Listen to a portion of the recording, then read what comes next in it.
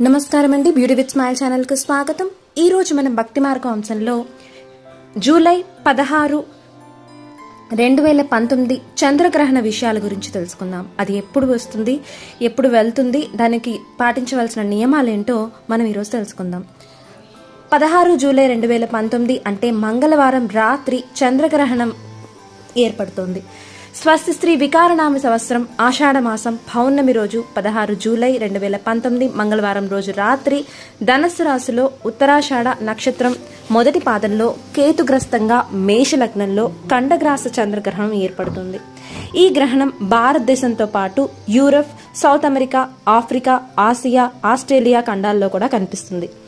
భారతదేశం టైం ప్రకారం అంటే కాలమాన ప్రకారం చంద్రగ్రహణ సమయాలు ప్రారంభమయ్యేది రాత్రి 1:34 నుంచి మళ్ళీ మధ్యకాలం రాత్రి 3:04, మళ్ళీ ముగింపు కాలం రాత్రి 4:37 వరకు ఉంటుంది.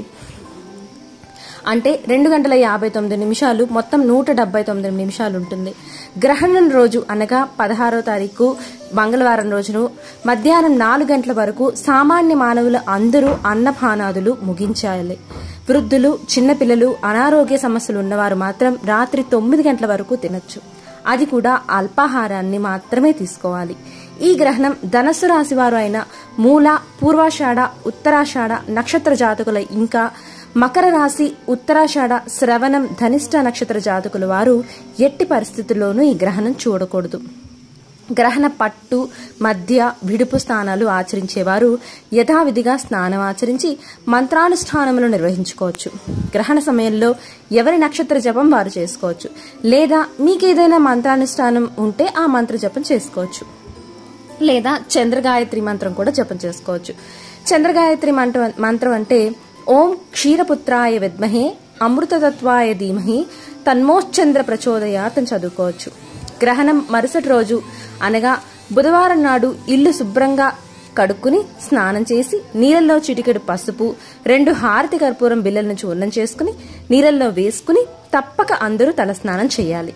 ఆ తర్వాత ఇంట్లో ఉన్న పూజా గదిని శుభ్రపరచుకుని గాయత్రి అంటే జంధ్యాన్ని కూడా మార్చుకుని దేవతా విగ్రహాలను, యంత్రాలను శుభ్రం చేసుకోవాలి. శుద్ధమైన నీళ్ళల్లో చిటికెడు పసుపు వేసి దేవుని విగ్రహాలు, యంత్రాలు ప్రోక్షణ చేసి దీపారాధన అలంకరణ చేసి మహానైవేద్యం కొరకు బెల్లంతో చేసిన పరమాన్నం వండి దేవుడికి నివేదన చేసి హారతిచ్చి మనసును ప్రశాంతంగా ఉంచుకుని 3 ప్రదక్షిణాలు నిదానంగా చేసి మనస్సులో సమస్త గ్రహదోష నివారణ కలిగించమని సాష్టాంగ నమస్కారం చేస్తూ విన్నవించుకోవాలి. ఆడవారు సాష్టాంగ నమస్కారం ఎప్పుడూ ఎక్కడ చేయకూడదు. ముఖ్యంగా మోకాల పైన చేయాలి. ముఖ్యంగా గర్భిణులైతే నిలబడి నమస్కరించుకోవాలి. గర్భవతులు ఎలాంటి భయాందోళన పడాల్సిన అవసరం లేదు. ఎవరైనా రాత్రి గ్రహణ సమయానికి మేలుకునుంటే ప్రత్యక్షంగా చూడకూడదు. మనసును ప్రశాంతంగా ఉంచుకుని ఆధ్యాత్మిక చింతనతో ఉంటే మీకు మరీ మంచిది. గ్రహణ సమయంలో కదలకూడదు. మలమూత్ర విసర్జన చేయకూడదు. గ్రహణం ప్రారంభానికి ముందే కాలకృత్యాలు తీర్చుకోవాలి. ఎవరినైనా పెద్దవారిని పక్కన కూర్చోబెట్టుకుని వారి ద్వారా సపర్యలు పొందాలి. ఇంట్లో పూజ అయిన తర్వాత గుడికి, దైవ దర్శనాలకు వెళ్లేవారు వెళ్లవచ్చు. ధనస్సు, మకర రాశి వారు తగు గ్రహణ దోష పరిహార ప్రక్రియలను మీకు అనుకూలమైన పండితులను సంప్రదించి దోష పరిహారం, జపం, దానాదులు చేసుకోవాలి. అన్ని రాశుల వారు గోమాతకు బియ్యం, తోటకూర, బెల్లం కలిపి ఆవుకు తినిపించాలి. గోమాత మనం పెట్టిన ధాన్యం తినేటప్పుడు 3 ప్రదక్షిణాలు చేస్తే సమస్త దోషాలు తొలగిపోతాయి.